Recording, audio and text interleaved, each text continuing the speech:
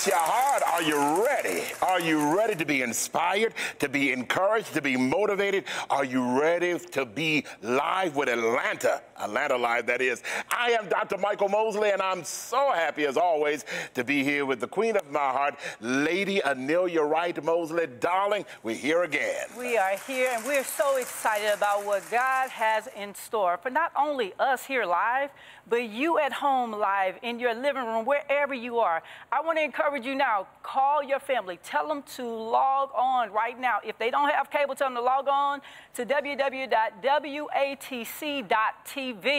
Now, if they do have cable, you call them and say, find WATC. We want them to tune in because God has a word for you and songs that's going to massage your heart on this night. So you better get ready. I am so grateful. Before we go into the worship and to the singing, we get an opportunity to talk with our musical guests on tonight, and we are so excited about it. Now, if I can get that last name correctly, I believe the anointing of God is going to flow. Come on, help me, Holy Ghost. Miss Dawn Bynoe. I got it right. Dawn Bynoe. God bless your heart, Sister Bynoe. How are you doing? I am well. Thank you for having me. It's my pleasure to be here tonight.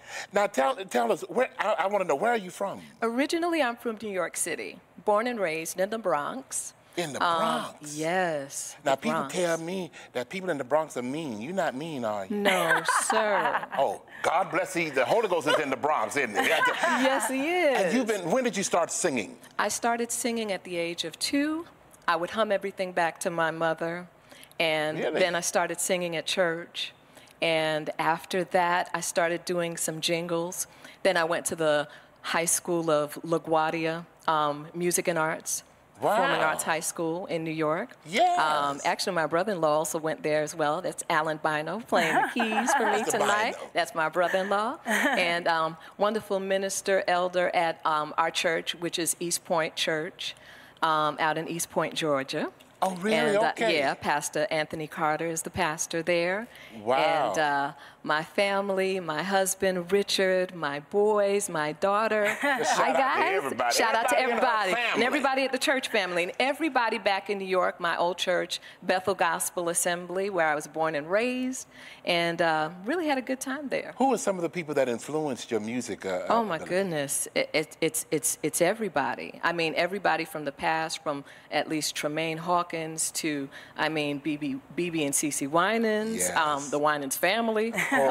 Listen, everybody. And then also currently, you know, there's William McDowell. There's so many different artists out now that are just wonderful. I love Tasha Cobbs Leonard. I love Kiara Sheard. the Clark sisters, just all of them. Just beautiful, beautiful. So tell me, if someone wants to connect with you and they want to invite you to their event, their conference, or their business conference, how can they contact you? Okay, so right now, because of COVID, I did take my website down, so you can really find me on Instagram right now. Okay. You can message me at Dawn M. Bynoe. That's at Dawn M. Bynoe. That's B-Y-N-O-E. The E is silent. Wow. Well, she's not going to be silent right now. She's getting ready to usher us into the presence of God with her medley, I Belong to You. Yes. Ladies and gentlemen, Miss Dawn Bynoe. Amen.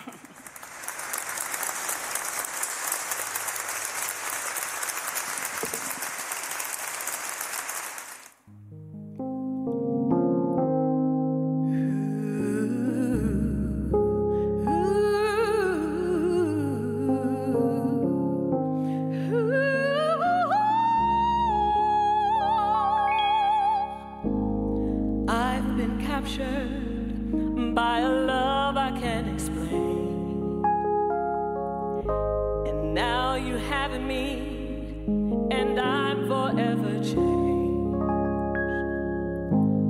I've abandoned everything I've ever known. Lord, I surrender. My life is not my own. I belong.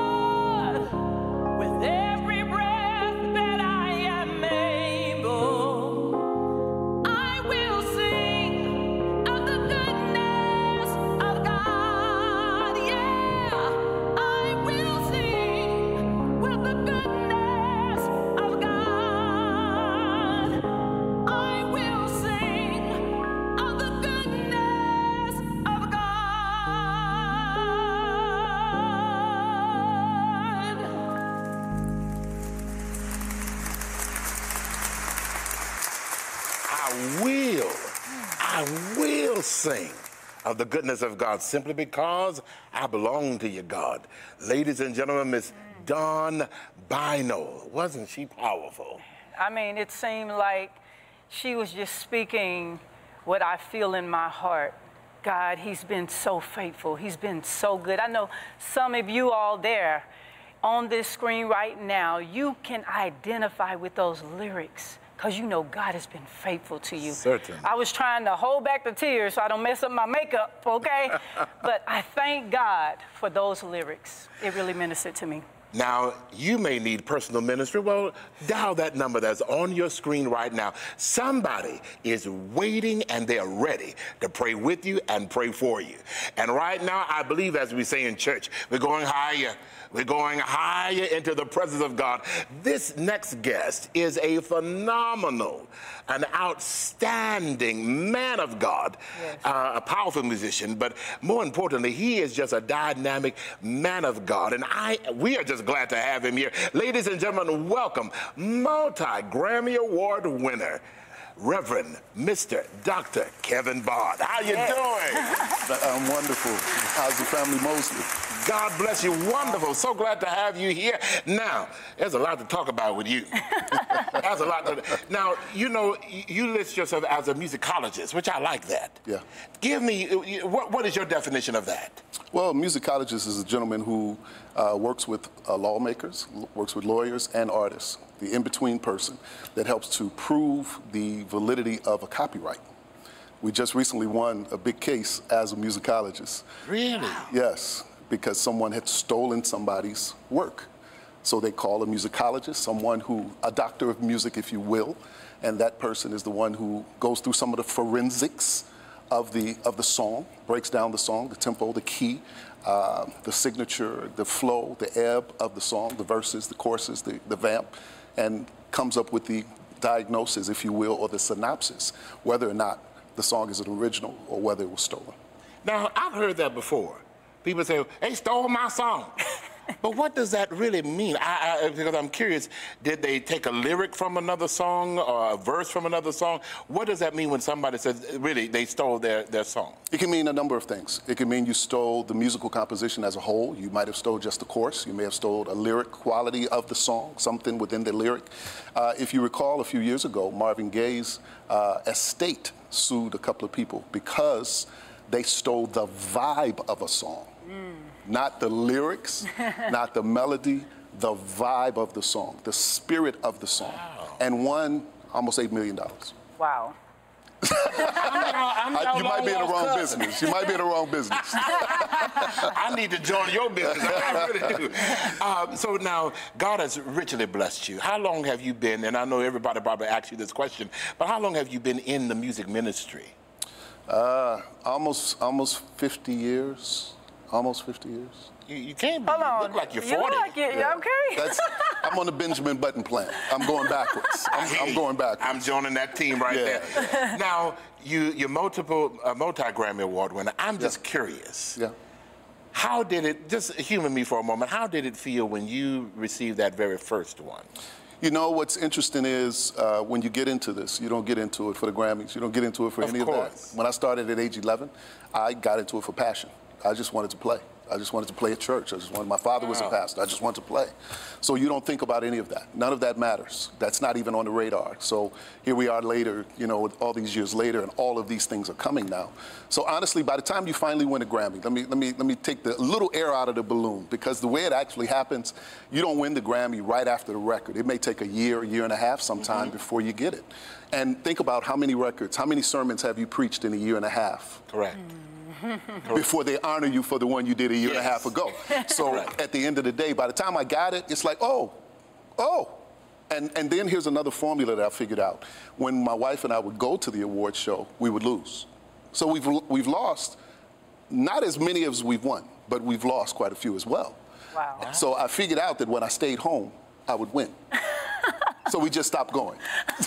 We stopped going. It was a formula. It was a formula. I hear you. I want to find out from you, I had the opportunity to tap into one of your Bible studies. And I mean, I've seen you in the industry for years.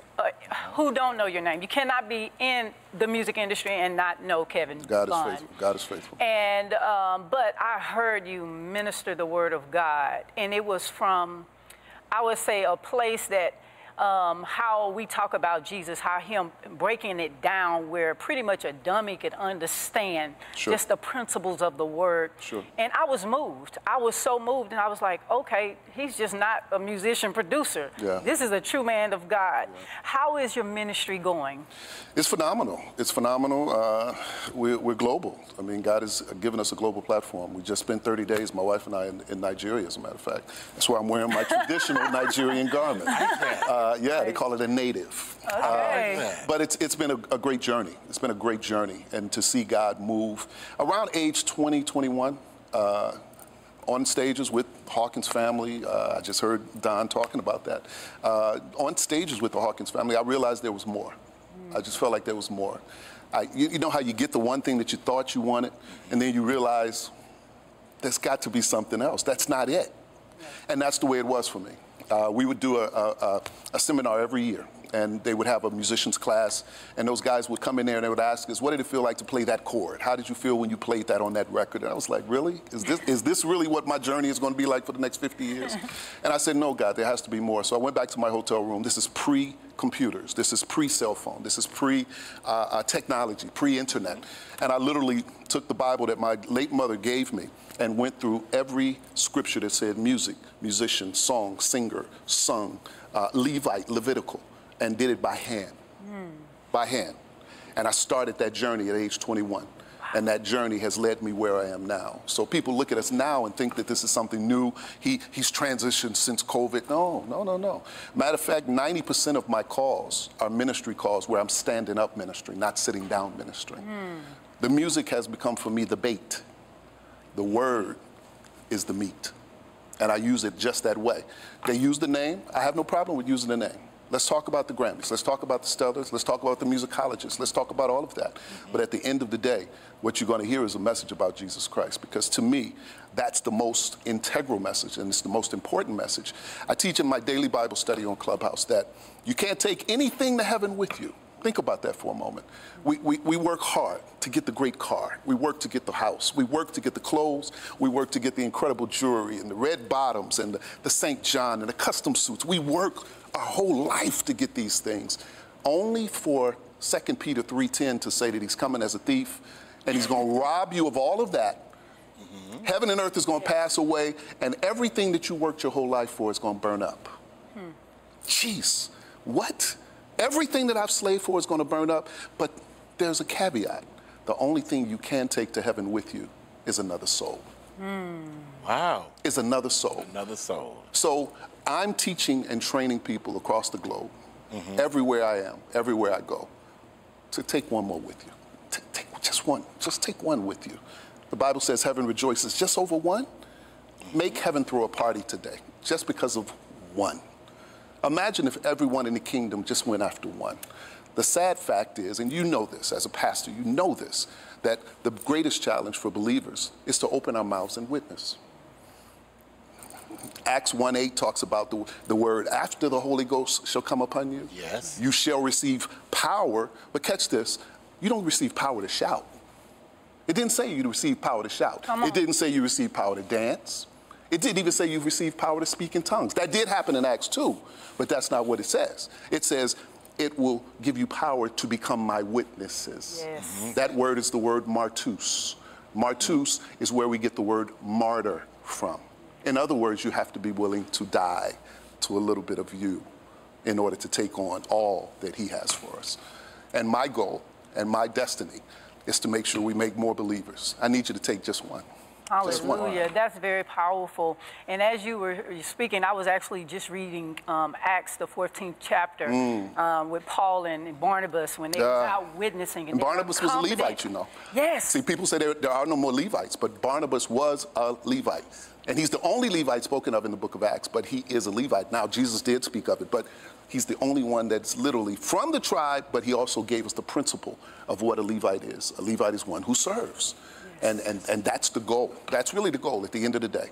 We want status, but really service is really. Now, I know you have written probably more books, but I'm familiar with one of your books. Can you please tell us about your books? Sure. I've written a couple. I've probably got 3 to 5 inside of me. I've started 2 more that I've yet to finish because of my itinerary. The first book I did was A Servant's Guide from a Servant's Heart, Ministry from A to Z, where we took a letter and went through each of the letters of the alphabet, from ability to boldness to confidence, dependability, esteem, faithfulness, humility, integrity, being just, kind, loving, meek, nameless, open-minded, all the way to zeal. That book is because I looked at the state of service in our country and how people really don't want to serve. Not just in church, because we only really talk about service in church. But what about when you go to the restaurant? And I have a 5-minute rule, if you will, when I go into a restaurant. The first thing you have to do is at least greet me. At least greet me. At least acknowledge my presence, that I'm here to serve your business. After that, by the time you get to your table and they bring in your water, they bring in all these things, the other thing is, by the time you've ordered your food, if the utensils are not there. And this is where it comes into the biblical context, because oftentimes we're putting things on the table for God on a Sunday morning in our worship experiences, but there are no utensils. So guess what? At the end of everything that you put on the table, the goal of the minister is to invite the sinner to come and dine. He can't eat if we haven't set the table properly. So the goal is for us to set the table. A Servant's Guide from a Servant's Heart. Another book we wrote was a short book, an ebook that we did called What the Church Can Learn from the Musical Phenomenon Hamilton. I went to see the show, and there's some things I learned about the show. I'll give you 1 or 2. Hamilton scoured the country for years to find the best people to put on stage. Do I need to tell you where I'm going with that? Okay. We go get mama and them. We get people who just any and everybody, whosoever will. And most of the people that we put on our church stages at times are usually because the main characters are absent. And then they have stand-in characters who don't know the script. And they fumble over the lines, and it changes the dynamic. The other thing about Hamilton is the show starts on time. The show starts on time. They value people's time. Yes. They care enough to value. But it's 12 axioms or maxims that I learned from the musical phenomenon Hamilton that I share in that small ebook. That is awesome. Awesome. Phenomenal. So I know that there are many musicians that are tuning in right now. What would you say the best piece of advice to them?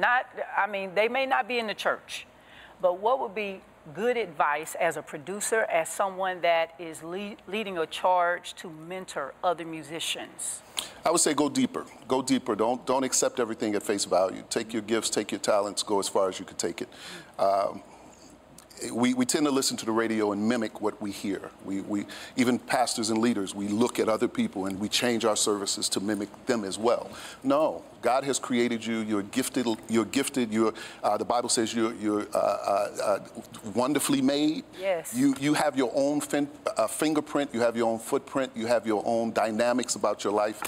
Find what it is that makes you uniquely you. I was not accepted into all of my circles when I was growing up in Chicago. But what that did was drove me into my back room at my father's house with the upright piano, and it made me study. It made me become better by myself. And in becoming by myself, what I realized was I messed around and developed a style that the world now has embraced. But that would have never happened had I had the popularity, the notoriety immediately, and didn't work harder and go deeper. So I would say find your voice, find your footprint, find your fingerprint, and then put it all over the world and allow people to come to it. So the way to do that, because the question comes, how do I find my voice? How do I find my niche or my genre or my anointing is the word we use in church? Right. How would you suggest somebody to find that? Well, it starts with, first of all, identifying your passion. What is your passion? What are you most passionate about? And then it goes to that quote that we always say, what would you do if no one paid you? That's part of your passion as well. Yes. If you can find those things and tap into those things, number one. Then find out what it is that you're good at. What is it that you're good at? We've heard Bishop Jakes talk about Colonel Sanders was good at chicken. Nobody could cook chicken better than Colonel Sanders, even though somebody stole that recipe and ran with it, right? And Famous Amos with the cookies. Exactly. Same type of thing. Whatever it is that your niche is. I knew at an early age that my niche was music. So I started there, but that's not my only niche, as you see. Yes. So the secret is also establish yourself in other areas. I call it fishing in other ponds. Fish in other ponds. We in the Christian sector, we tend to find one niche and we stay there and we die there. Why? Why? I began to look at Africa and look at all these other regions. And Africa was the one region that I had not been able to conquer. And I was like, God, what is it about Africa? And then what I found out was God didn't give that vision for Africa to me. He gave it to my wife. As she was praying and studying one day, she came and said, Isaiah, I want to say it was around 55, where it said, people will summon you by name that you don't know. And I was like, babe, that's Africa. And within a couple of years, the calls came from Africa. And now I've been to Nigeria probably 10, 20 times and been over to South Africa and other places in Africa, done records in Africa as well.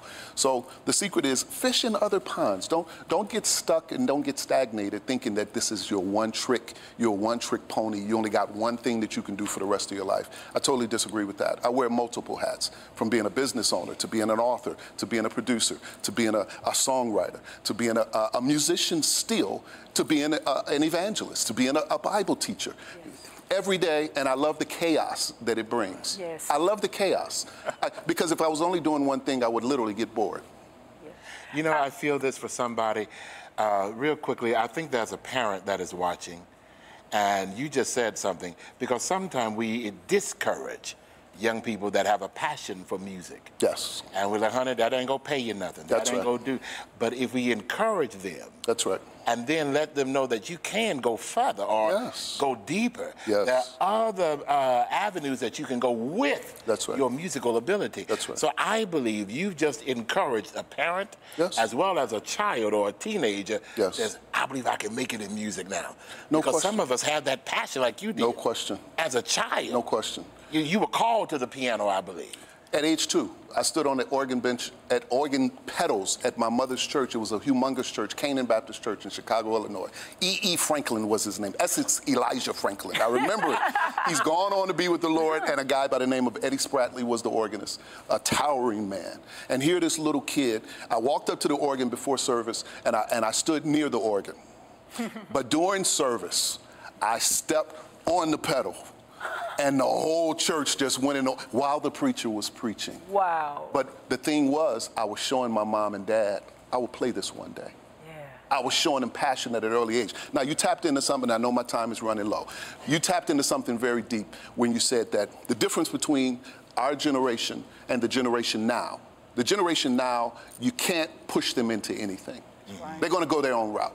Yeah. We tried to send our kids to college. They've seen me as an entrepreneur for 30 years. They said, no, I'm good. I'm going your route, okay? But the thing is, we identified their passion, and we urged them toward their passions. Yes. Ladies and gentlemen, the phenomenal. Please share with our listeners if they want to support and be able to get your books, I call it the risk game. That's what it is. Yeah, the risk game. Yeah. What is your website? The risk game website is risk game, like the wrist on your hand, game, one word, riskgame.us. We did a stint on the Steve Harvey show there. It's all there. My website is kevinbond.com, where you can find everything. And then on social media, It's Kevin Bond everywhere. Right now, we got to go. I'm telling you, he's phenomenal. You got to check him out. But let's go back to Miss Dawn Bynoe. Jehovah is his name.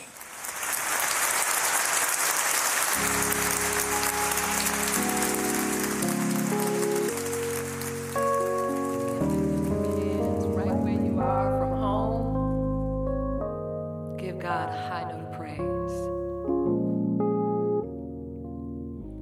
Jehovah is your name.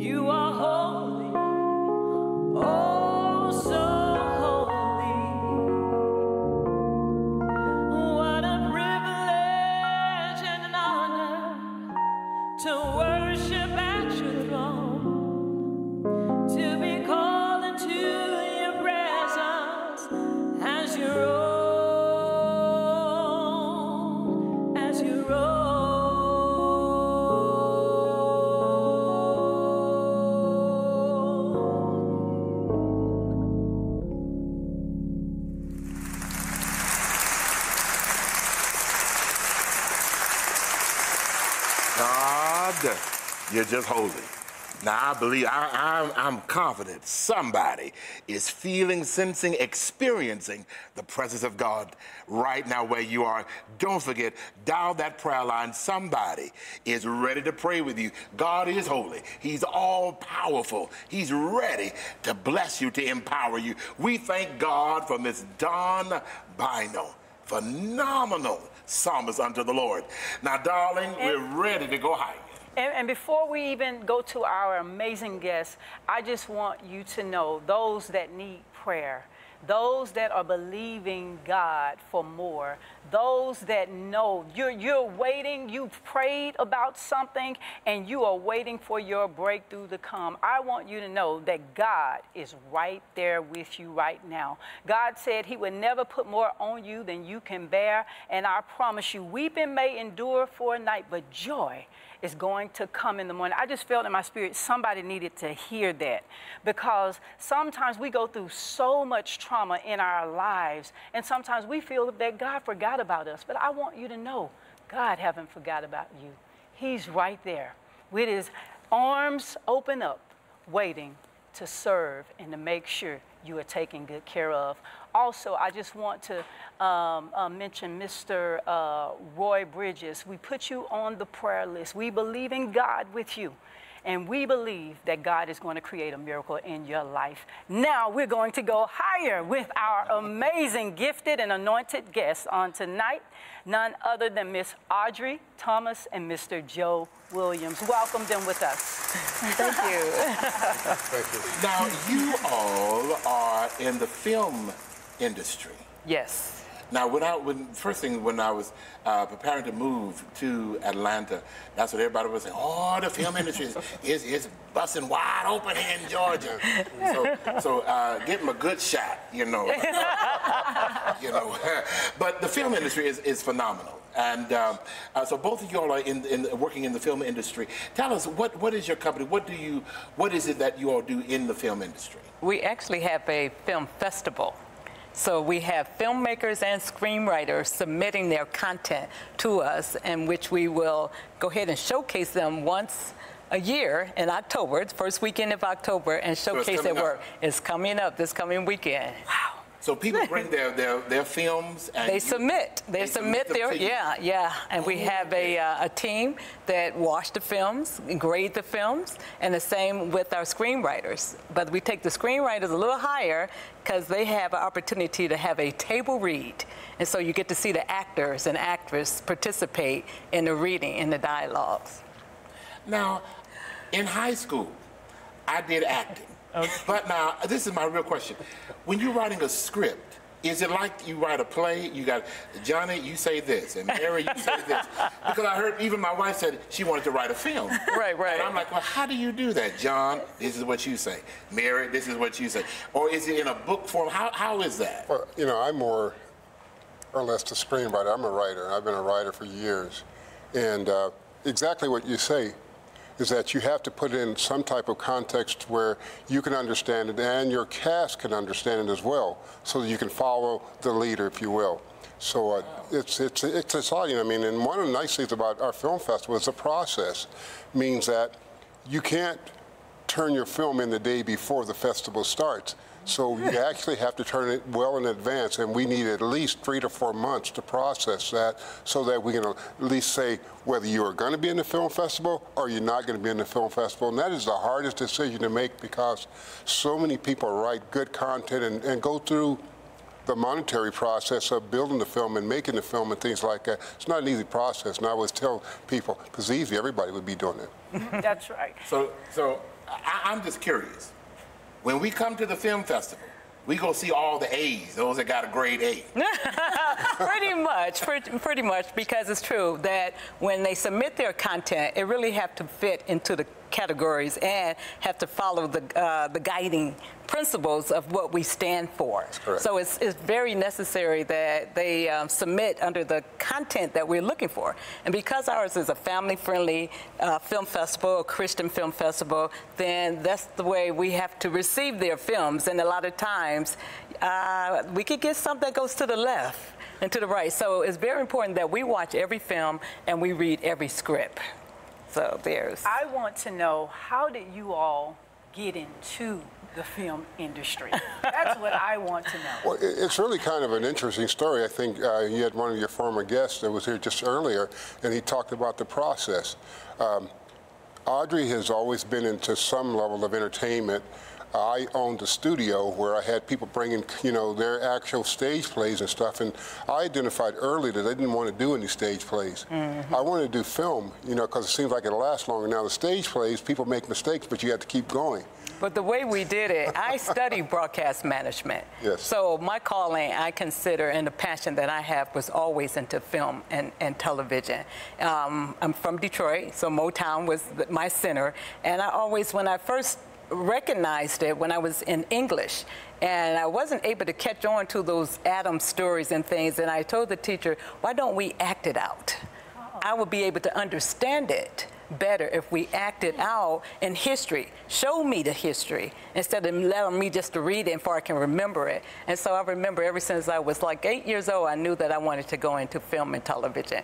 And here I am today. So I studied broadcast management, and we built the company, Driven Films. And then when the Lord put it on our spirit to take it to the next level, then we created a Kingdomwood Christian Film Festival. And then we recognized that there was a lot of people in Hollywood wasn't able to have their movies distribute. So when they heard about Kingdomwood, we got flooded with Hollywood coming to Kingdomwood. That is awesome. So it is the Kingdomwood Festival. Please share the dates again of this festival. It's actually Friday, this coming up, October the 1st through the 3rd. So we're actually running Friday, Saturday, and Sunday that we have our festival. And it's going to be streaming, of course, but we're actually going to be at Joe's Church, First Christian Church of Atlanta, and it's in Tucker. So we're going to be out in the garden. So we have an opportunity to still show films. The screenwriter's going to be online, but they're able to come and participate in network. I'm going to be debuting a film, 2 films myself. Joe is doing an opening night with a red carpet, and we're just going to have a good time. We're just going to trust in the Lord. That is awesome. So where can people go to register? Where do you have a website? We do. If they go to Kingdomwood and not Hollywood, they can go to our website at kingdomwood.com, and they can follow us. But if they're familiar with our distribution platform, and that's Bingeway, BINGAWVE.com, and they pull up Kingdomwood, then all of our movies are on that platform also. So they can go to 2 locations, but they can always come through the kingdom at Kingdomwood. That is awesome. So she mentioned your ministry. Tell us more about what else you do outside of film. Well, I mean, we'll be here all night. I have an organization called Men in the Kingdom, and I also have a boys' night out where sometimes we just want to get the men together and just have a good time and just talk about a lot of everything and fellowship and enjoy ourselves. So that has really grown from like 25 to like 75, and we do it once a month, and that's fun. And what we try to do is this industry is so big. It's just like all the things that we have in the industry where there's so much money that's the government and the state of Georgia has and provides. We are trying to show the men how they can tap themselves into that to get some of that money that's the state of Georgia is giving out. But again, being a former elder of my church and have pastored at Kingdomwood several times, I enjoy sharing the word. And I mean, it's just so much excitement, even with the movie that I just, I'm going to be premiering on Friday. It's all brand new people who've never been in the industry before, but they all had the Spirit of God inside of them. We don't allow profanity. It's, again, the entire family can come. And that's one of the things that we liked how we built Kingdomwood, is that we wanted the entire families to come. And as I think I said to you guys earlier in the green room, if everybody could do it, you know, so the key is not everybody can do this. So Joe is very busy. So he has stepped into, or I pretty much introduced him into the film world. And I think because he always been in entertainment, then this was an area that we were able to really have a direction that we always wanted to participate in as far as reaching out to the next generation. And so what we have at Kingdomwood is to reach, teach, and inspire. So we have young people that comes under us, and I have quite a bit of mentors. I mean, I'm a mentor, but we have them coming in, and what we try to do is just teach them the way, you know, from all different ones. One thing that we have aimed for Kingdomwood is Kingdomwood Kids, and the Center of Puppetry of Arts is actually going to be at our film festival, and we have a keynote speaker. He's the director for Sesame Street, and he's going to be there, and that's Chuck Vincent.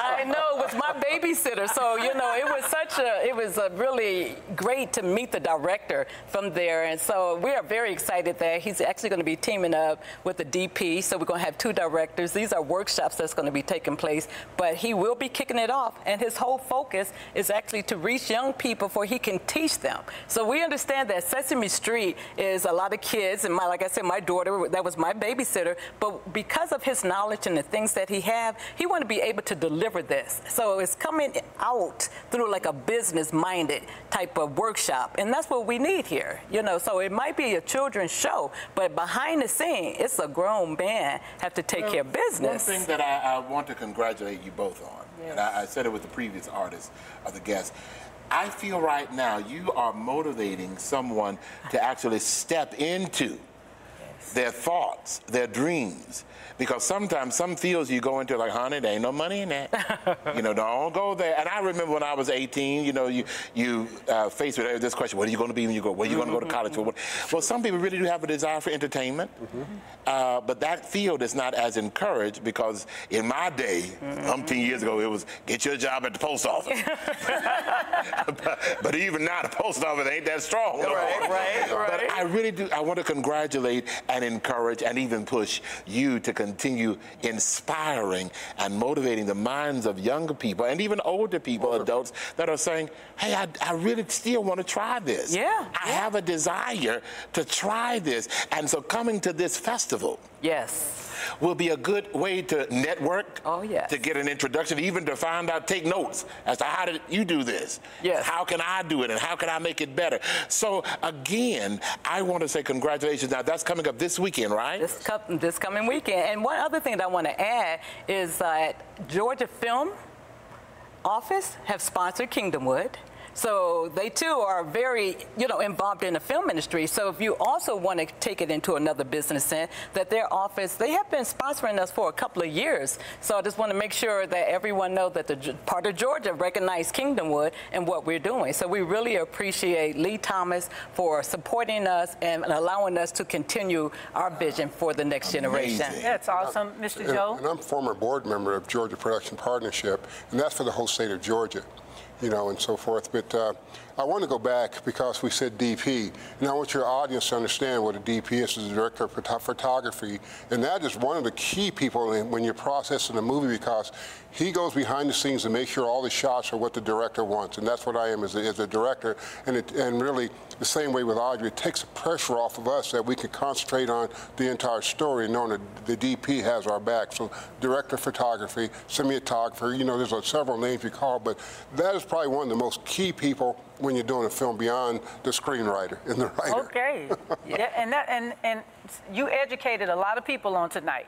A lot. I just need to know, where can I audition? That's what I want to know. Come on in, because we're both shooting. Yes, so there are other, and I really believe that you have inspired. And somebody like, let me get that film off my computer. Let me see if it's still on here on my hard drive. But now, so they can come and actually see what these films are about. Now, you said something to me in the green room. You said, now, I don't want to get confused when we say it's Christian-based or Christian film. It is really real life. Real life. Everything that I write is real life, but it has to have a spiritual connection to it, or I can't do it. It's not placed in my heart properly. In the same way with Audrey, some of the projects that she's working on, it has to have some level of basis that can connect with John Q. Public or Jane Q. Public. So we don't want to just like you go watch the 10 Commandments, you know, like we did. No. It's a real life situation. Yes. What we're trying to do is really bring it to life where people can really accept where we are and not try to be false or, you know, not real. But we do have films that will worship and deliver those messages too. So we don't run from anything because everyone is at a different level. So we welcome someone that have a film that want to show a ministry and they want to show that they can minister or pastor. Those film stars come in and they reach someone. And so we welcome everyone. I don't turn anyone down because I believe that the Lord is sending someone here to see exactly that message. So I don't belittle no film if it's not, you know, faith-based or if it's reality or whatever it is. If someone may be in the audience or someone may be watching that's going to be delivered from those messages. So I accept them all. Well, that goes back to the Reach, Teach, and Inspire. You know, part of our role as film festival curators is to help that individual who's writing. And we also have teams that come through and look at what they're doing, and they try to help them develop it to get them on the right track. It's just like being on a train.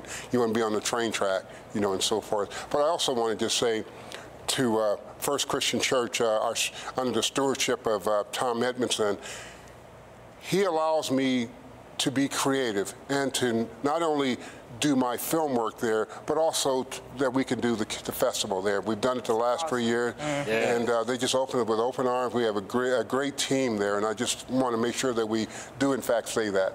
Please. Awesome. And who's the pastor again? Tom Edmondson. All right.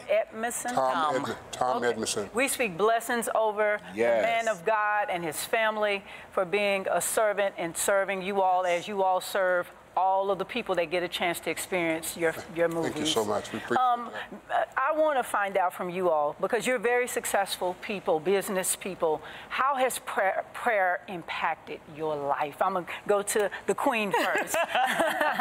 Well, I think it's really the only thing that's been keeping me going. Because it is a lot of work, you know, and it takes a lot of people to really stick with you. And I have to give a shout out to the Kingdomwood women in film that I meet with them every month. And what we do is just expressing the things that they have to offer and their talents. And we all get together. If it's on Zoom, they come together, we pray together. And I think prayer really works because there's so many things can block you or try to disturb you. But I wake up worshiping God. And I thank you for my support team. And so I can't live without prayer. That's the first thing I do when I get up. Thank you so much. Mr. Joe, how has prayer impacted your life? I don't know that I would be able to be in this position right now without it.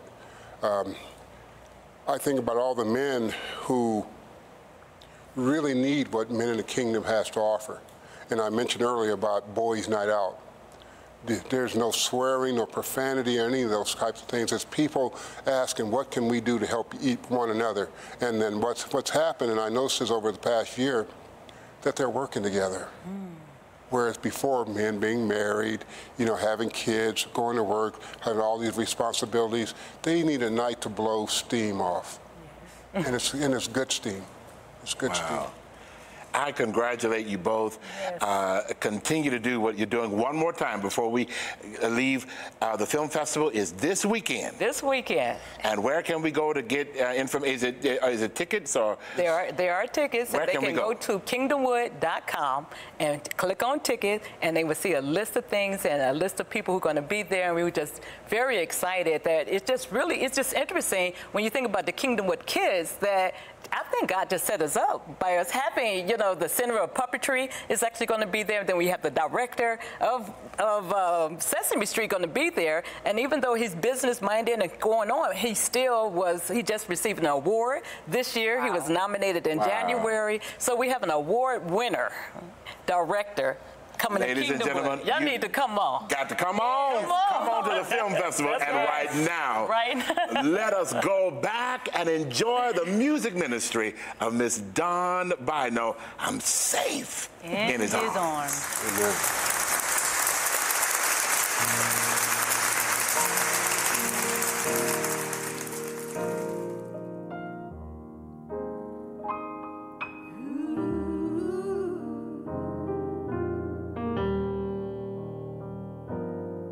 Because the Lord is my shepherd, don't you know that I have everything that I need? He lets me rest in the meadow's grass, and then he leads me beside the quiet stream. He restores my failing health, and he helps me to do what honors him the most. That's why I'm saved. That's why I'm saved. That's why I'm saved.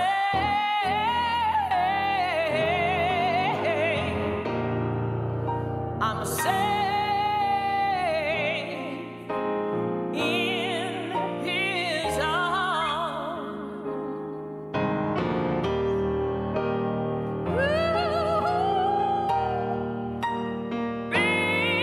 Because the Lord is my shepherd. Don't you know that I have everything that I need? He lets me rest in the meadow's grass, yeah.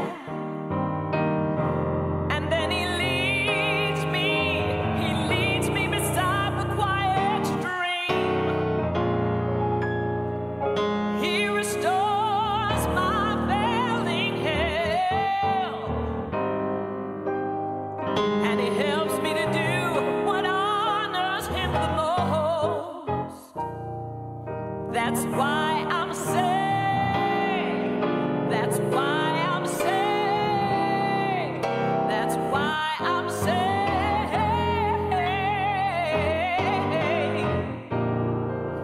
I'm saved in his arms.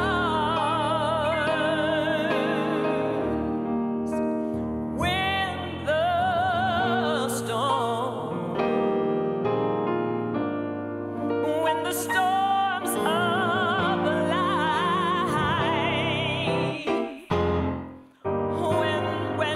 when they are raging and the billows, they roll, roll, roll, roll, roll. Oh, they begin to roll, and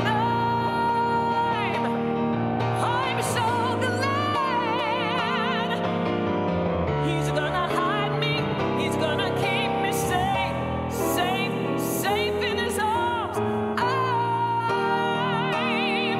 I'm so glad. He's gonna keep me, he's gonna keep me.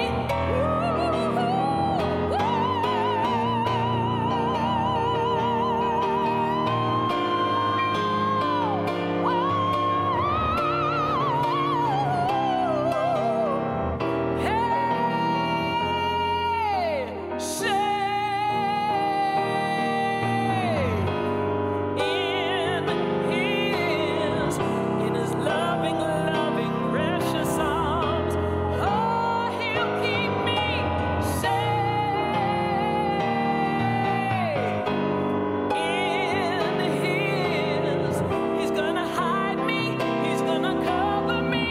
Yeah, yeah, yeah, yeah, yeah. Safe in his arms.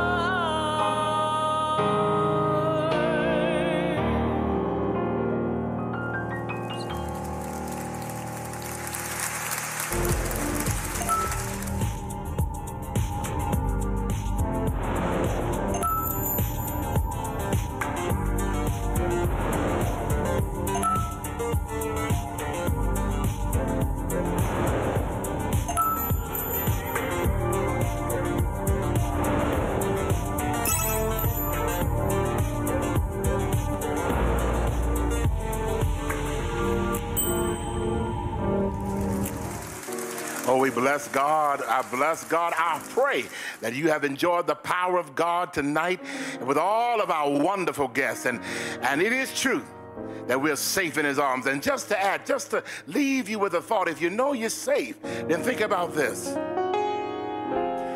Why should I feel discouraged? Why should the shadows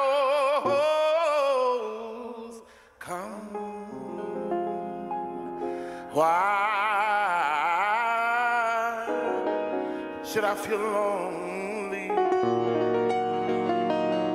and long for heaven and home. When Jesus, when he is my portion,